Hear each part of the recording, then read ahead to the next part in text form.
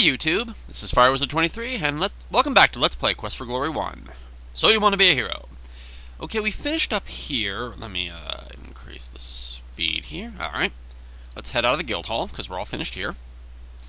Back out in the main town. Let's head to the eastern part of town. We're taking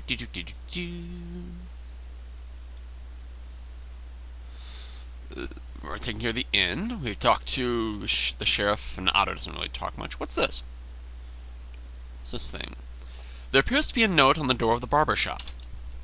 Look, note. There are signs over each of the buildings informing you of their purpose. Wait, let's go here. Look, sign. There's a sign on the door of the barber shop, informing whoever reads it that the barber is out to lunch. The door is locked. So no barber today. What's up here? You can smell apples as you approach this corner. The pretty young centaur looks at you and says, "Good day and welcome to Spielberg. Do you wish to buy some nice fruits and vegetables?" Okay, so we have a centaur. Look. Centaur, let's take a look. The creature in charge of the farmer's mart is a rather lovely and shy-looking young centaur.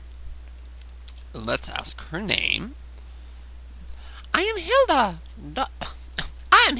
daughter of Heinrich Pfefferden. Well, yeah, the farmer. Okay, let's ask about her fruit. There are still some apples left from last season in the barrel. You may buy 10 for a silver, since they're so small. We also have we will have fresh cherries in a couple of months. Let's ask about the vegetables. We have many kinds of fresh fruits and vegetables for sale today. There are lettuce, carrots, potatoes, and turnips right from the ground at 5 for a silver. They're very good for you. Okay, that might be something we can look into today. Can we, let's see, do I want to show some of the more naughtier things you can do in this game? Let's ask her about a date. Thank you, but my father thinks I'm too young. He will not permit it, but perhaps next year. Alright, so we guess what's not going to happen in this game. Let's go into this, look, dry goods. A simple but prosperous-looking edifice it is. It looks like it might provide some staples that would be prove useful to a traveler. Let's head inside. Let's look.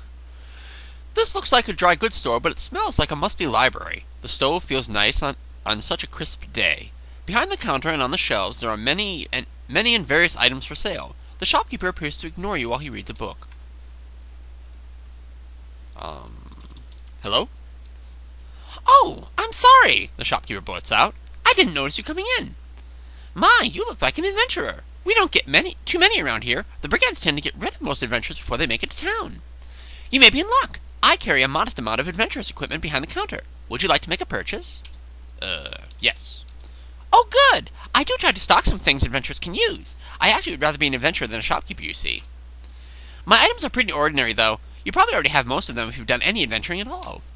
Now, what was it that you wanted again? Let's do a couple things. Let's look at the shopkeeper. The shopkeeper is a small, balding man who wears glasses. He looks as if he can barely lift the book he is reading. Judging from his clothes, he is fairly well-to-do. What about the book? Look at the book. You see nothing special. Look at book? Looks pretty normal. Read book? It's just as it appears. Ask about goods. What do you have for sale? Oh, you don't want those. Those are the people who live here in town. Adventurers just need adventuring equipment. Okay, ask about equipment. Unfortunately, I only have standard weapons and equipment, the shopkeeper tells you. I carry daggers and chain armor. Maybe someday I'll be able to carry magic ones, though.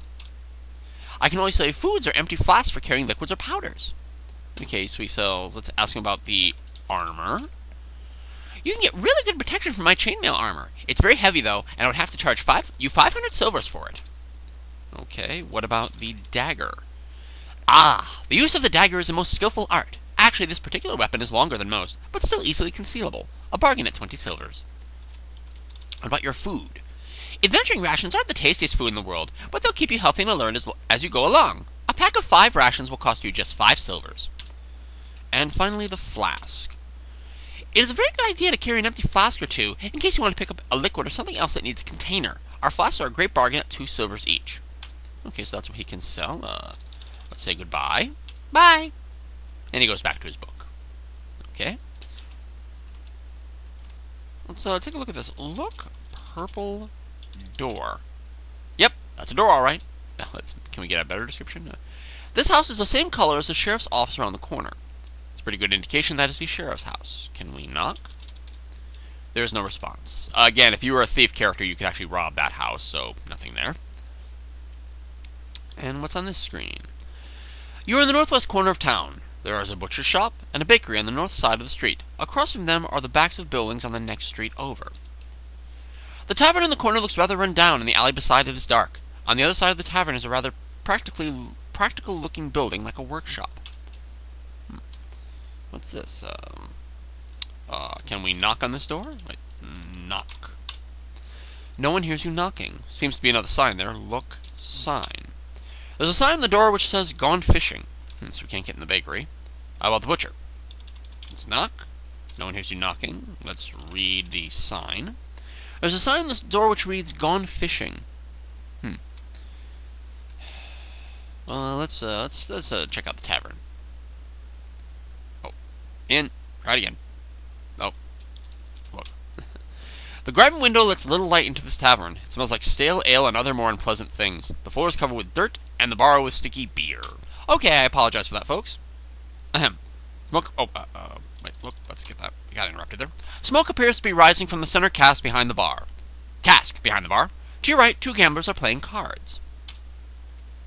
Let's walk over to these gamblers. Look. Oh, got any 899s? Go fish. What? Got any 960s? Go fish. Look, men. There are several. Look, cards?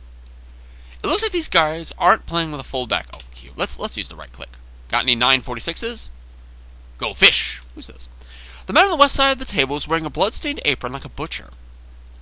The man on the east has on a baker's hat. The butcher and the baker. These are the two guys who are off fishing, but they're actually just playing Go Fish. Ha ha ha ha ha. Nice. Got any 285s? Go fish. Let's leave these guys alone. Oh, what's this? Ew. Look. Stool. Look. No, stool. S-T-O. There we go. There seems to be something slimy spilled on the top of the stool, and it's eating into the wood. You think perhaps you should sit in the next stool over. You know, I never realized this, but who is this gentleman? What do you want? Nothing, I just want. So this is where the barber goes to lunch. The guy said so much liquid dye he looks embalmed. Oh no. What is this thing? Look stool, the one next to us. There are 3 stools at the bar. Look floor? There's something on the floor right there. You see a crumpled piece of paper under the stool. Get paper. You pick up the note. You smooth out the piece of paper and read. B. He's starting to act suspicious. Better save this drop for emergencies. B. Huh. Let's sit. What do you want? Ask about beer. We've got some of the finest ale in the valley, only 1 silver.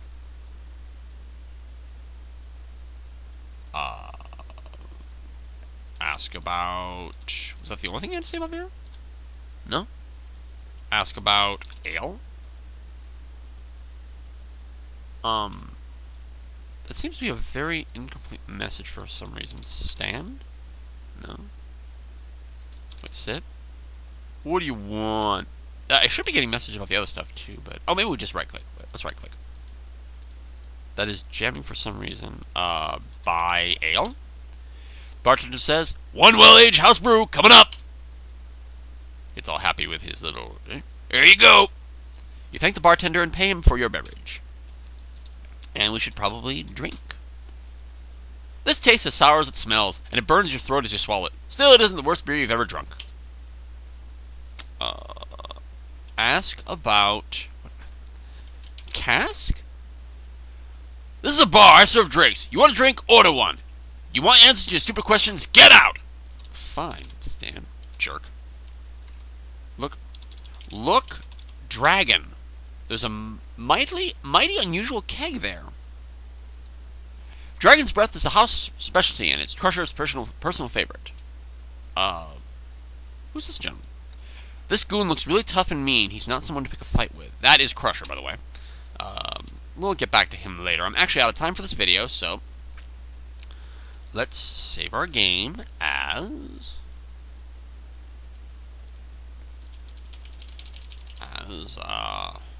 finished at bar. And actually, next video, we're going to actually leave the bar and go exploring a little more outside of town. This is FireWizard23. Take care and bye-bye for now, everybody.